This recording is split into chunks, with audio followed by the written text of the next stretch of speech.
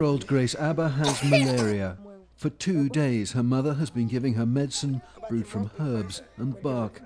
Without proper treatment, she could get worse and die. Her mother has no choice but to walk the 26 miles to the nearest hospital. According to the World Health Organization, malaria claims the lives of over 270,000 children in Nigeria every year. That's a third of all the children who died from malaria in Africa. But now Nigeria is fighting back. It's adopted one of the most effective anti-malarial drugs, Coartem, to treat the disease. We can develop the best possible drug, but if the population has not access to this drug, then of course it will not have an impact on the disease. Dr. Pagnoni is a research coordinator at TDR, the Tropical Disease Research Programme based at the World Health Organization.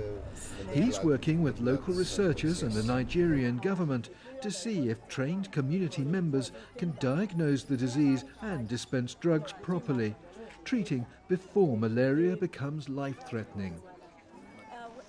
In order to increase access to health interventions, we have to involve the community. And if we involve the community, we need to empower the community. Among those recruited are mothers, including Rizikatu, who has 5 children and 2 grandchildren. She knows all about the suffering malaria can bring. She lost a daughter. She had a fever, but we didn't know it was malaria. With the knowledge I now have, I know it was. Her first patient of the day is a 4-year-old boy. Rizikatu has been trained to look for obvious signs of malaria, like a high temperature and yellow eyes. She decides he needs treatment immediately, without a diagnostic test. But as part of the research, a blood sample is taken to confirm Rizikatu's diagnosis. All these new drugs would stay on a shelf if the implementation research does not show and does not give us solutions on how the population can access these new drugs. The research and monitoring will help ensure that people living in remote areas will get good quality treatment. Malaria is a disease that can be cured when the right drugs reach the people who need them most in time.